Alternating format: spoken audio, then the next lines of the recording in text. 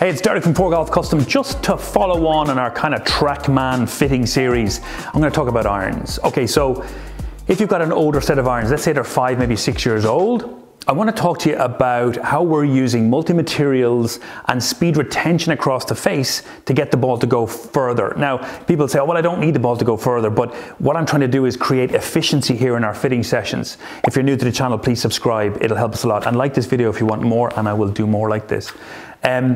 So if I'm trying to get the ball to go further, I'm trying to create more of an efficiency. So if the swing is a certain way, I'm trying to make the ball go further because then the golfer gets better tempo, better rhythm. It's easier to get the ball to do what he wants it to do and he's not trying to mule the ball out there all the time. So speed isn't everything, but it can help an awful lot of other things. It can also make you much more efficient, which is kind of where I'm going with this. Okay, so when I talk about efficiency, I'm talking about ball speed off the face. Now, you can jack the lofts on irons, so you can take a 7-iron, turn it into a 6-iron, it'll go further, but I'm not talking about that. That's the kind of the cheating way of doing it. What I'm talking about is ball speed. So maybe let me show you something. Come here to TrackMan, come here. So this is an iron fitting that we did. I want you to look here. So look at the club speed is 77 and look at the ball speed at 102. So this is the customer's irons down in the bottom. So it's the light blue, but just check out club speed, ball speed, and then total distance, okay? And then I'm gonna show you when we change the head, something that's more, I guess, technologically advanced, bit more speed across the face, you can see the club head speeds moved up. Now I've done that through the way that I've manipulated the shaft. I got the shaft to work a bit more to get a bit more club speed up, but look at the ball speed, way up. And look at the distance, now it's way up. So all of a sudden we've moved this client up nearly 20 yards. Like if we go backwards, you'll see it there, 141, 164, 163, and the consistency of that is what I'm kind of more interested in. So it's efficient and it's consistent, but what I'm doing is I'm using the multi-material, I'm using the tech that's in the irons, I'm using speed retention across the face for a more consistent distance, so it's better grouped, and ultimately that's how I'm getting the ball to go further and go better.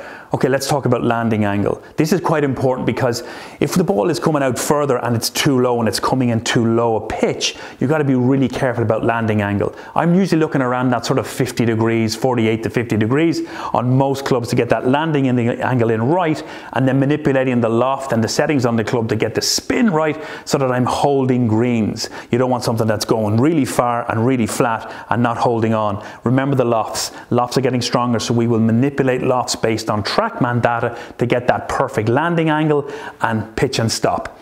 Okay, distance gapping. Why is this important? All right, so if you get the correct lofts based on each golfer and you set the build up on the set so that each iron has the right amount of loft between each club, you'll get the exact right amount of distance based on each club and each club in the set. However, as you can see from that last session, the ball's going much further, so you got to make sure that you're making sure that you're covering the back end.